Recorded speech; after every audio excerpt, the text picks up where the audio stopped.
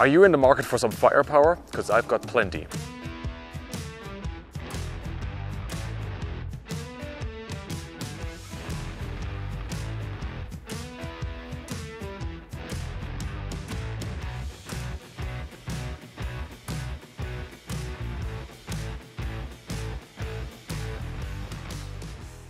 This is the P-63 Kingcobra, and we're in Rexburg at the Legacy Flight Museum, taking a look at one of the most unique artifacts remaining from World War II. Now, there's not a lot of flying ones that exist of the Kingcobra, but this one definitely is. And also, what we have with this aircraft is sort of an amalgamation of the C and the A model, which is really cool because we can point out the different aspects to it. Now, big thank you here, of course, to the museum, and if you ever go to Idaho, do check it out because it's an absolutely fantastic collection with a lot of flying exhibits as well. And big thank you here also to all the supporters and crowdfunders for making Inside the Cockpit possible, because it is 100% community funded. And big thank you here also to sponsor Fred B for making this episode possible. Now, with the Kingcobra then, let's start up front with the propeller. It's an Aero Products propeller, a diameter of 3.5 meters with a low pitch of 24 and a high pitch of 60 degrees. Now, behind the propeller, we have the engine, right? No, we don't. This is a Kingcobra. The engine, in fact, sits all the way back in the fuselage behind the pilot. And there's an extension drive shaft that runs from the engine all the way to the propeller, rotating it. What we have instead up front here is heavy firepower. First of all, we're starting with two 12.7 by 99 millimeter machine guns. Those are, of course, the famous 50 cal. And you have 250 rounds in each. And now you're going to wonder, well, that doesn't sound like too much heavy firepower. I mean, yes, of course, it's a Madus and you have two of them, but that doesn't sound like much. Well, we have a 37 in here as well. Yes, a 37 by 145 millimeter rimmed cannon. In the Aero Cobra, and then later on in the Kingcobra, we have the M4 cannon, and then later in stages the M10 cannon, which had a higher rate of fire and also bolstered the ammo count to 58 rounds. So you have 58 rounds of 37 millimeter in here, which a single hit should do enough to take down an aircraft. What we also have is, of course, the front wheel. This is a tricycle landing gear, and although you have differential braking, this wheel will swivel and facilitate easy taxi and also a good all-round view from the cockpit on the ground, making taxi very easy. And that swings in backwards here. And now you can also start seeing the reason why the engine isn't up here, because the cannon and the weaponry is up here and the gear is down here. There is simply no room for the engine.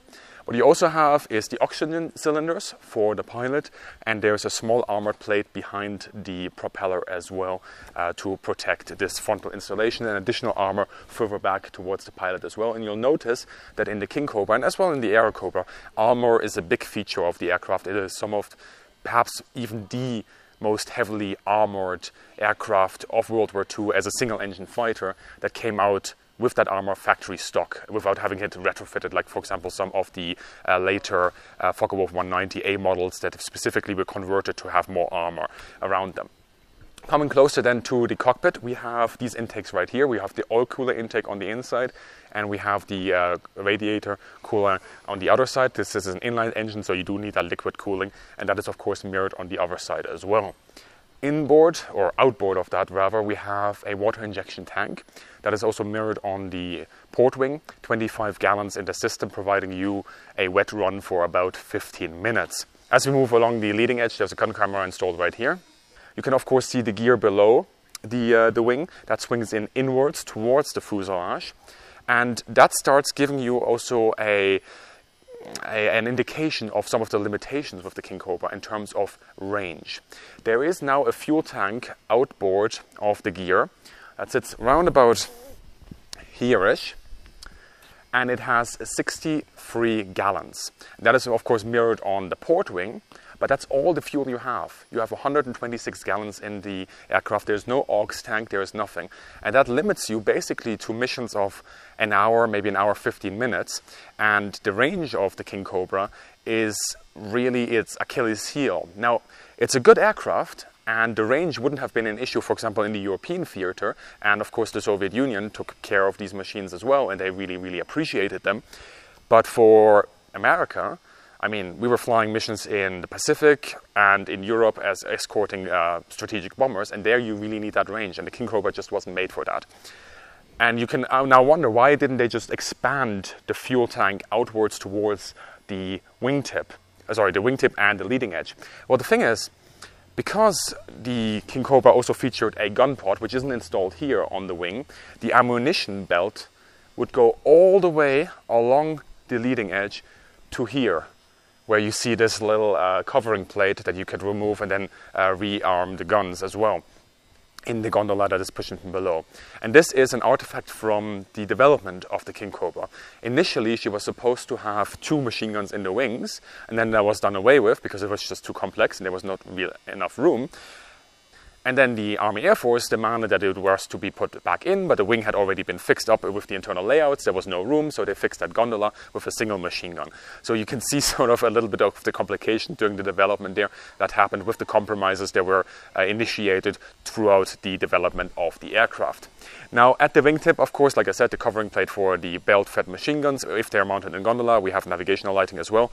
And then we come to the large aileron. This is metal covered, but it doesn't have a trim trap on the aileron. And then we have the flap right here. Carburetor air intake that you see on top, now that's an A model carburetor air intake, since the C model would generally be more rounded. Now coming to this area of the aircraft, we finally get to the engine.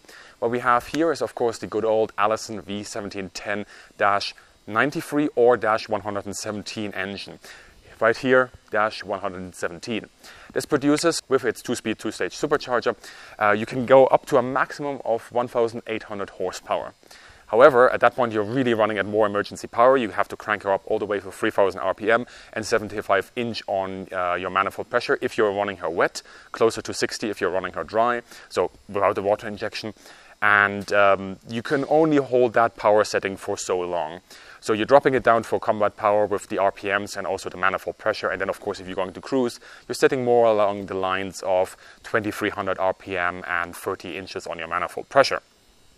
What we have with the aircraft as well is, of course, the oil tank that is installed here, as well as the coolant header tank that is installed further front. Coolant header tank, 15 gallons in the system, and the oil tank, roughly 10 gallons in the system.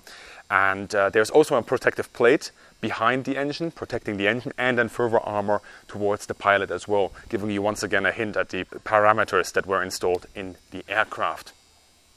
You, of course, also have the electrical generator that is installed here for the electrical power of the aircraft as well. Then coming further towards the tail, we of course have the mast antenna and so on and so forth. And what you would typically see here now on an Airacobra, especially with the C variants, are also ventral fins. But as you can see, they're not installed there. Initially, what was a problem with the Kingcobra is that it had directional instability and also spin recovery wasn't that great. So this ventral fin was installed and that did away with the majority of the problems. Coming then to the tail, very conventional setup, although it's of course a raised tail simply because of the tricycle landing gear. We have an elevator, which is in fact fabric covered in this model, and also the rudder that is fabric covered as well. We have a variable trim tab there, navigational light of course at the end as well. And then on the port side we also have a variable trim tab for your elevator. Coming then to the tail end on the fuselage on the port side, we have a radio control panel, simply because the radios would be fixed right here. There is no room behind the pilot. Usually the radios would be sitting right behind the pilot, but that's not the case here. And the IFF system would be installed next to the engine, just above it. Coming then further towards the fuselage. Well, I already spoke about the engine, so let's talk about the construction a little bit. The aircraft goes from 6,500 pounds all the way to 10,000 pounds fully loaded. And if it, depending on how you set her up, of course, for the missions, and since it's an American aircraft, it is also set up as a semi-monocoque construction. Flap here again, and then we have the aileron, and you can also notice here there's no variable trim tab on the aileron. There's only a fixed trim tab, and one of the complaints that actually existed about the Kingcobra was there was no variable trim tab for the aileron. At least one of the complaints that American pilots had. Although American pilots generally appreciated this machine, it's just that America didn't have really a use for this aircraft. Pitot tube underneath there. And now let's start talking about some of the weaponry while we also take a glance here at the landing light. So you had, of course, the frontal weaponry that I already spoke about, and then you have the side weaponry right here. Well, it's a drop tank right now, 75 gallons, but what you could have is that wing-mounted 50 cal, a single one in a gondola with 200 rounds belt-fed towards the wingtip. And then on the center line, what you could have is a conformal-ish aux tank. That would be not actually built into the aircraft, but because it's in a fairing that very much sits underneath the aircraft, conformally mounted. That's why I said it's a conformal fuel tank. 65 gallons there, extending the range just slightly for the aircraft. And you could also, of course, mount bombs. Now, underneath the fuselage, you could mount anything between 300 to 500 pounds, a single one there. And on the wingtips, if you wanted to go fighter bombing, you can install another 500-pound bomb. And that brings us to an end on the outside. Now, let's jump inside. One take!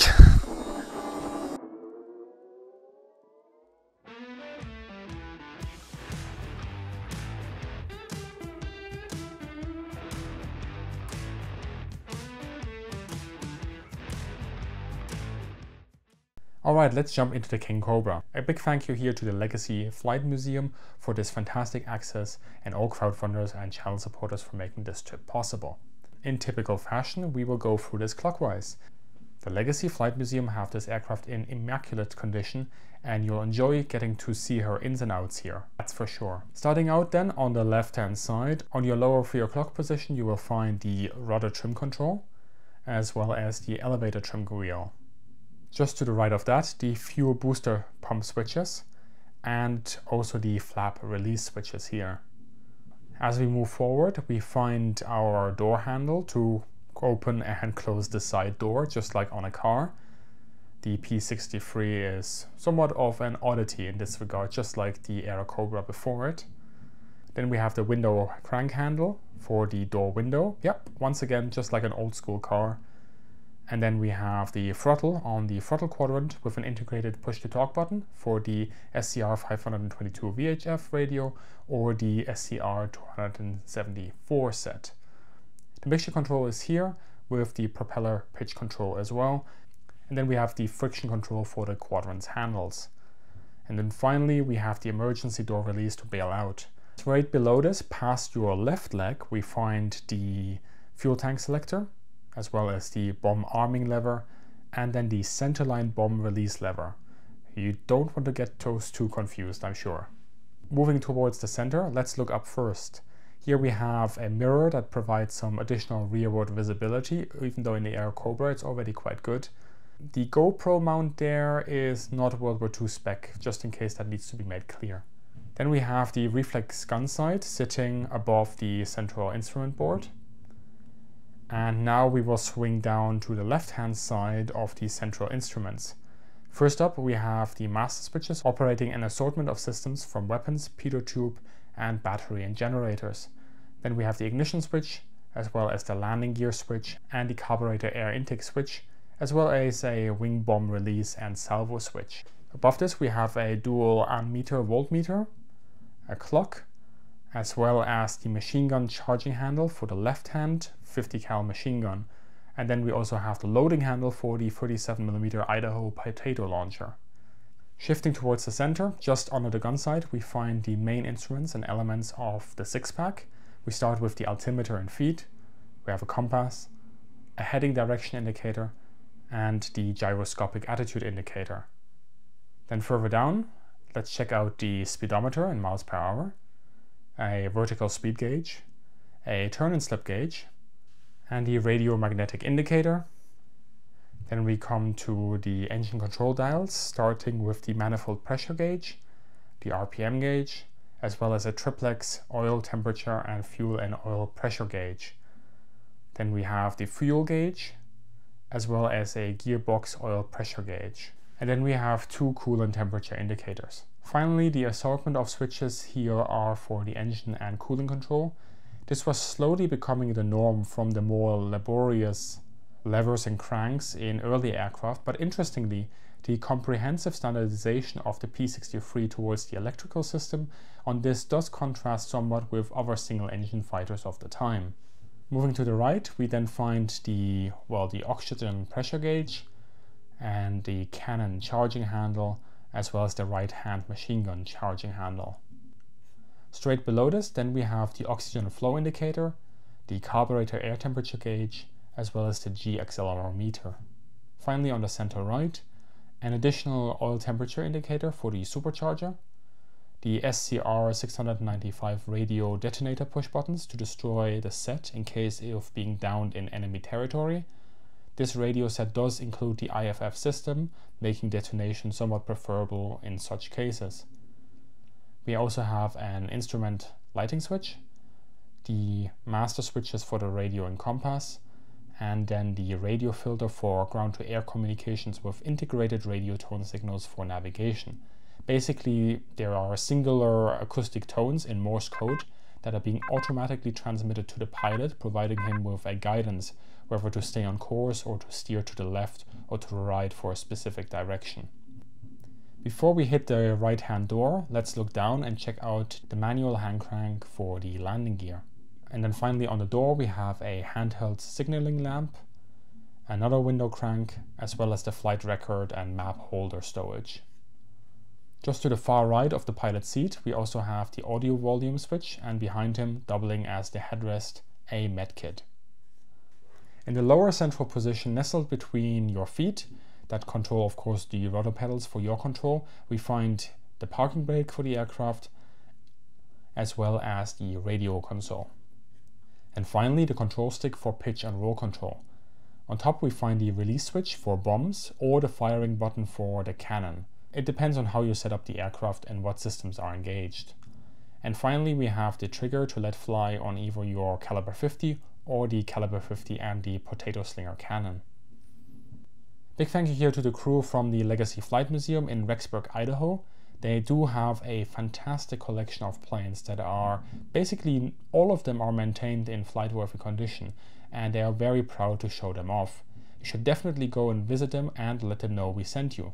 The team at the museum is great, dedicated and extremely friendly. After filming we actually got to stay with them a bit and volunteer in cleaning the aircraft, and got to see the arrival of Old Yeller, the famous yellow P-51 that still holds the record for the fastest US coast-to-coast transit for a single-engine piston aircraft at 5 hours and 20 minutes. So that was really cool.